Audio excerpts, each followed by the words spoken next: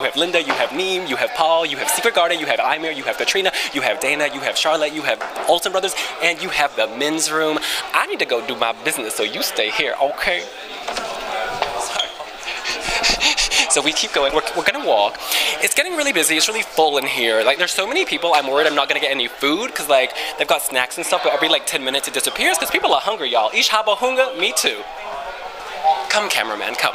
So as you can see, the press room has really filled up since we left. You've got little people on tripods made out of, ooh, are those Wieners? Those are those Wiener, those, okay.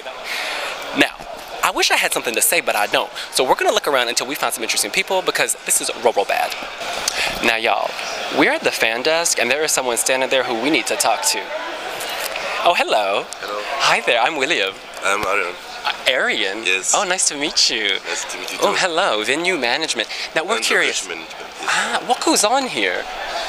So, if someone in trouble or they need help, I go and help her or him.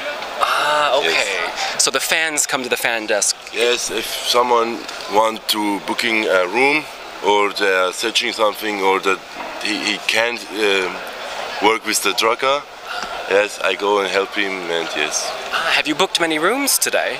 2 times I go and booking 2 rooms for 2 journalists and bookers. Does it tend to be individuals or groups?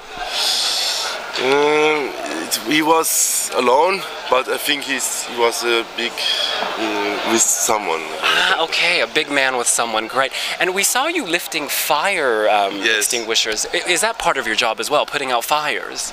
No, not really, but I help my boys. Ah, do you have many boys?